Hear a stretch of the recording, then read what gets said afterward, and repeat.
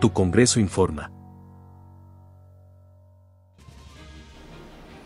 Hola, ¿qué tal? Es un gusto saludarlo. De nueva cuenta, una servidora, Laura Mesa, para todos ustedes. Y bienvenidos sean a una emisión más de su espacio informativo, Tu Congreso Informa. Un espacio donde usted va a conocer el trabajo que realizan las y los diputados que conforman la 25ª legislatura. Sin más preámbulo, damos inicio con las breves del Congreso. Tu Congreso informa. Las breves. Los diputados Jaime Cantón, Diego Echeverría y Jorge Ramos visitaron la planta de Emisión en Mexicali, la más grande fábrica de paneles solares de Latinoamérica. Dicha empresa donará paneles solares para convertir el edificio del Poder Legislativo de Baja California en el primero del país en ser alimentado por energías renovables. Los ahorros económicos se convertirán en inversiones, en mejoras para hacer el edificio accesible para las personas con movilidad reducida. La diputada Michelle Tejeda propuso un exhorto a Jorge Alberto Gutiérrez Topete, director del Instituto de Movilidad Sustentable, para que se amplíe y ponga en marcha el programa de ruta de transporte violeta en la zona oriente de la ciudad de Mexicali. Esto para atender la necesidad de movilidad para las mujeres y sus hijas e hijos menores de 12 años. En sesión celebrada el pasado 19 de septiembre, el Pleno del Congreso designó por unanimidad de las y los legisladores presentes al maestro José Antonio Olivas Arredondo como titular de la Dirección de Administración de la 25ª legislatura. El nuevo administrador asume el cargo luego de la renuncia de Víctor Navarro Gutiérrez, presentada el día 17 del mes en curso. Tu Congreso informa. La nota de la semana. Y pasando de lleno a nuestra nota de la semana, Congreso del Estado capacita a personal masculino para concientizar en materia de violencia de género. Esta capacitación es a través de la Unidad de Igualdad de Género de este recinto y dichas capacitaciones son llevadas de manera presencial y virtual. A continuación escuchemos algunas palabras de parte del diputado Juan Manuel Molina al respecto. Bueno, el día de hoy empieza una escuela propiamente, tratándose del manejo de nuevas masculinidades. Ustedes saben de que ha habido realidades que siempre debieron de haber sido la realidad. Sin embargo, en épocas pasadas hubo desafortunadamente mucha inclinación hacia preponderar la figura del hombre sobre la mujer, que inclusive obstaculizó en muchos momentos intencionalmente el avance de las mujeres y muchas veces hasta la normalización de conductas que les invisibilizaban o les reprimían, inclusive, eran materia de actos de violencia, discriminación y una serie de cosas. En los tiempos han avanzado, se han encontrado las formas de ir equilibrando estas desigualdades que hasta se habían institucionalizado. El día de hoy lo que aquí se va a iniciar, porque es una escuela, van a ser varios módulos y varios días los que se va a tener que atender este tema, y que lo establecimos como rigurosamente obligatorio para el personal del Congreso del Estado, es precisamente cómo transformar esta parte de la digamos así, de la mala educación que pudo haber existido en otros momentos. Pasamos a la siguiente pausa comercial. No se vaya, continuamos con más aquí en su noticiero Tu Congreso Informa. Presentes en Instagram, YouTube, X, TikTok y Facebook. Pero entonces, ¿qué es el Pleno? Empecemos diciendo que viene del latín plenus, que significa reunión o asamblea. Y aquí en el Congreso, a la reunión de las y los diputados en el recinto oficial para tratar temas legislativos, se le dice Pleno. Y son las sesiones donde se analizan, estudian y votan los dictámenes y las propuestas. Y para que se pueda llevar a cabo un pleno es necesario que exista un quórum, es decir, que estén presentes la mayoría de sus integrantes. Síguenos para que conozcas más del trabajo legislativo. Soy Leslie Arechiga desde Tu Congreso. Poder Legislativo del Estado de Baja California. Tu Congreso. Y me enlazo en estos momentos con mi compañero Omar Varela, quien nos habla sobre la reciente creación de una comisión especial para consultar a las personas con discapacidad. Adelante, Omar, cuéntanos más sobre esta comisión.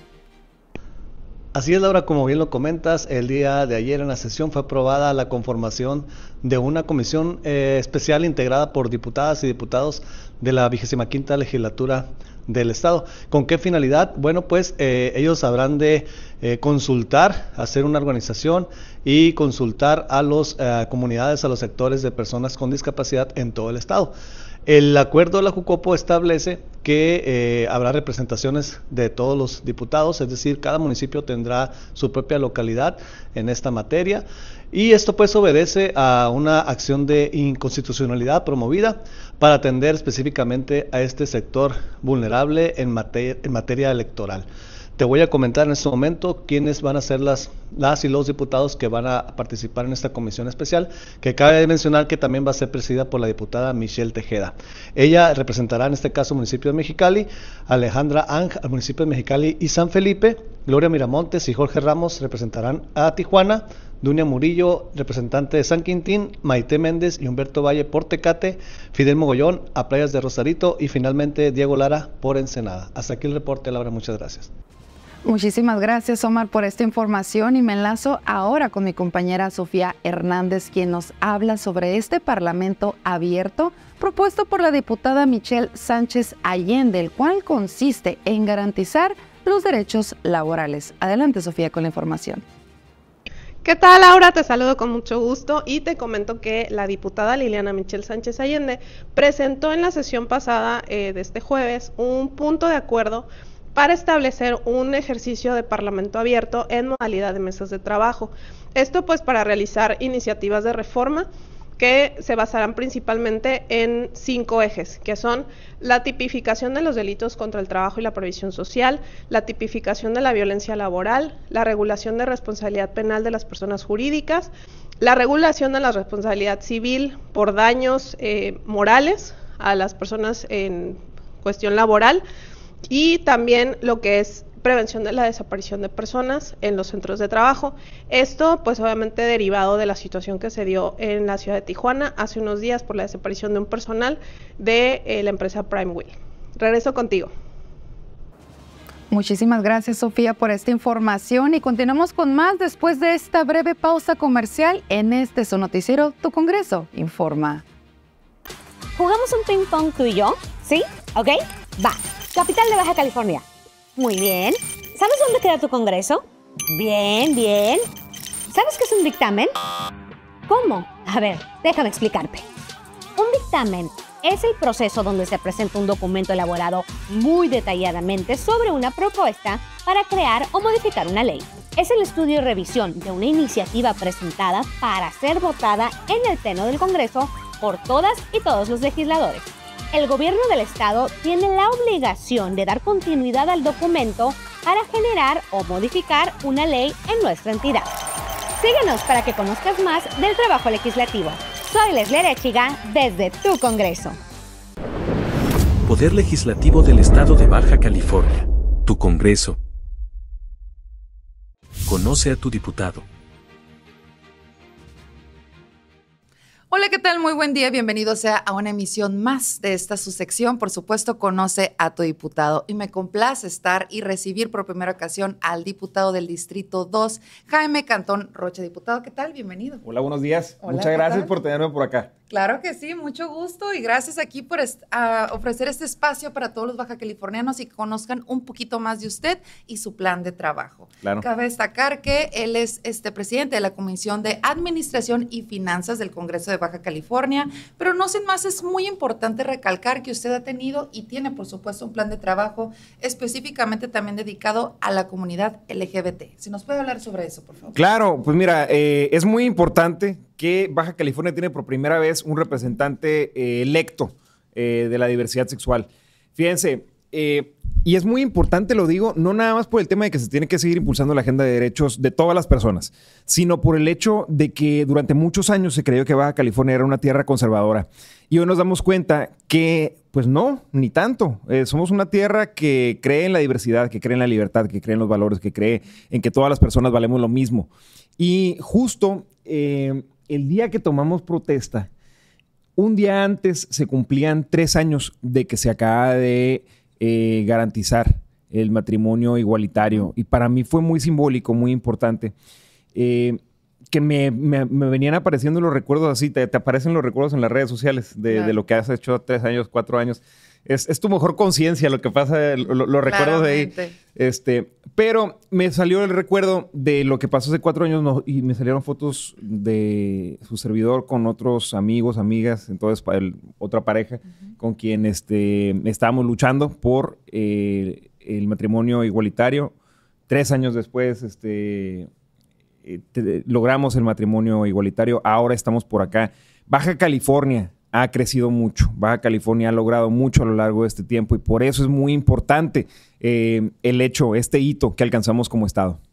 Diputado, y en ese sentido, hace poco usted constantemente presentó un posicionamiento de múltiples hechos históricos como este que acaba de mencionar relacionado a la comunidad, pero también nos gustaría que nos cuente esta solicitud en el cual posiblemente la creación denominada Comisión de la Diversidad. ¿Cómo va ese seguimiento del tema? Yo trato de pensar que es un hecho, que todas y todos los diputados van a apoyar la creación de esta Comisión de la Diversidad Sexual, la Comisión de la Diversidad del Congreso del Estado de Baja California, porque, pues bueno, de entrada, como lo sabemos, somos mayoría los diputados y diputadas de Morena. Entonces, pues los diputados y las diputadas de Morena creemos que todas las personas valemos y tenemos los mismos derechos. Entonces, de entrada, yo daría por hecho que con su apoyo vamos a tener esta Comisión de la Diversidad. Diputado, y dejando de lado ese tema, tengo entendido que uno de los últimos posicionamientos que recientemente lo puso ahí frente al Pleno del Congreso de Baja California es la creación de paraderos dignos en el transporte público. Es correcto. Mira, el tema de la infraestructura pública me apasiona porque es ver cómo las ciudades nos sirven a las personas. Estamos muy acostumbrados a que si es público tenemos que batallarle. A que si es el camión va a tardar en llegar. A que si es esperar el camión, pues seguramente le vas a batallar mucho ahí en el pleno rayo del sol, que se te puede ir el camión y media hora puede pasar en que pase el siguiente.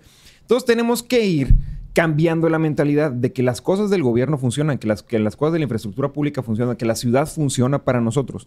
¿Y cómo lo podemos ir haciendo? Pues paso a pasito, un paso a la vez. ¿Cuál es una gran señal que le podemos mandar a la ciudadanía y a nosotros mismos de que podemos ir mejorando muy rápido? Es el tema de crear paraderos dignos. Al día de hoy, cerca del 10% de la población de Mexicali se mueve para ir a sus trabajos en el transporte público, para ir a las escuelas, para ir a la clínica, para ir a visitar a un familiar. Tienen que tomar el transporte público. Entonces, imagínense 10% de la población teniendo que esperar. Soy de Mexicali. Sabemos lo que es pasar esos 3-4 meses a 45 grados de calor en la tarde. Desde las mañanas ya te sales de bañar y ya estás sudando. Sí, claro. 33 grados en las mañanas. Entonces, imagínense esas temperaturas que en otros lugares del mundo consideran temperaturas extremas. Nosotros es nuestra vida diaria. Entonces, aún así, estar esperando, por ejemplo, el camión a esas temperaturas, estar en la calle a esas temperaturas, pues tenemos que ir haciendo que la vida sea un poco más sencilla para las personas. Sin duda es una necesidad bastante importante y latente en nuestra comunidad. Y finalmente, ahorita que menciona que usted atiende estas peticiones que tuvo y recibió en campaña, finalmente sé que está de manteles largos porque hace poco usted inauguró su módulo de atención ciudadana. Si le puede decir, por supuesto, a nuestros seguidores en dónde se encuentra ubicado. Bienvenidos a su cantón. Es el cantón del distrito número 2. Queda sobre la avenida San Pedro Mezquital y Armería. Y pues ahí atendemos todos los días de 8 de la mañana a 5 de la tarde. Yo particularmente trato de asistir al menos una vez a la semana. El resto de la semana nos la pasamos aquí en el Congreso del Estado o en recorridos en las comunidades, en los sobre ruedas, en diferentes asambleas que vamos a empezar a hacer más frecuentes también en las asambleas en nuestras comunidades. Pero sí es muy importante que toda la gente del Distrito 2 y en realidad toda la gente de Mexicali que necesita apoyo y que les quede cerca el módulo puedan encontrar en ese un espacio seguro y un espacio donde se pueden recibir todas las peticiones para justamente ayudarles un poquito a que su vida sea un poco mejor. Claro que sí. Diputado, pues bueno, no me gustaría despedir la entrevista. Tiene definitivamente una agenda muy apretada de trabajo. Muchísimas gracias por acompañarnos y contarnos un poquito más de estos trabajos legislativos que está haciendo a través del Congreso de Baja California. Gracias. Pues muchas gracias por su trabajo. Muchas gracias a todas y todos los que nos ven y cuentan con uno. Nos pueden seguir también en nuestras redes sociales. Me llamo Jaime Cantón. Estoy a sus órdenes. Muchísimas gracias. Visítanos en el Poder Legislativo. Avenida Pioneros y de los Héroes, número 995, Centro Cívico, Mexicali, Baja California. Conoce a tu diputada. Diputada Julia Andrea González Quirós, Distrito 10, Municipio, Tijuana. Conoce a tu diputada. Diputada Evelyn Sánchez Sánchez, Distrito 11, Municipio, Tijuana. Conoce a tu diputado.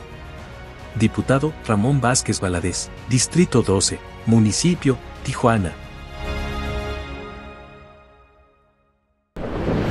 Poder Legislativo del Estado de Baja California. Tu Congreso. Y antes de finalizar esta emisión, le extendemos de nueva cuenta la invitación a que usted aproveche este programa diseñado, el cual es denominado Visitas Guiadas. Un programa en el cual usted o alguien que le interese puede conocer el trabajo legislativo que se realiza al interior del Poder Legislativo. Si usted o alguien está interesado, preste atención a la siguiente información. El Poder Legislativo de Baja California, a través de la Unidad de Comunicación Social, ofrece el programa Visitas Guiadas a grupos de personas que desean conocer sus instalaciones, entre ellas escuela de nivel primaria, secundarias, media superior, universidades y maestrías, así como colegios, asociaciones civiles y público en general. Dentro de este programa de recorridos informamos a nuestros visitantes sobre origen y conformación del Poder Legislativo de Baja California, quiénes y cómo se integra el Congreso local, actividades de diputadas y diputados, recorrido a las diversas áreas que conforman las instalaciones.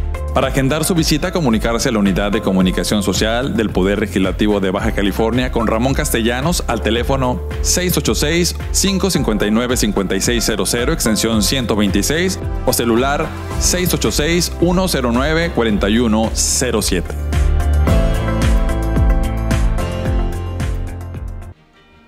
Es así como llegamos al final de una emisión más de su espacio informativo, Tu Congreso Informa. Muchísimas gracias por acompañarnos y por supuesto le extiendo la invitación a que nos siga en nuestros diferentes sitios oficiales del Congreso del Estado de Baja California. Se despide de nueva cuenta una servidora, Laura Mesa. Tu Congreso Informa.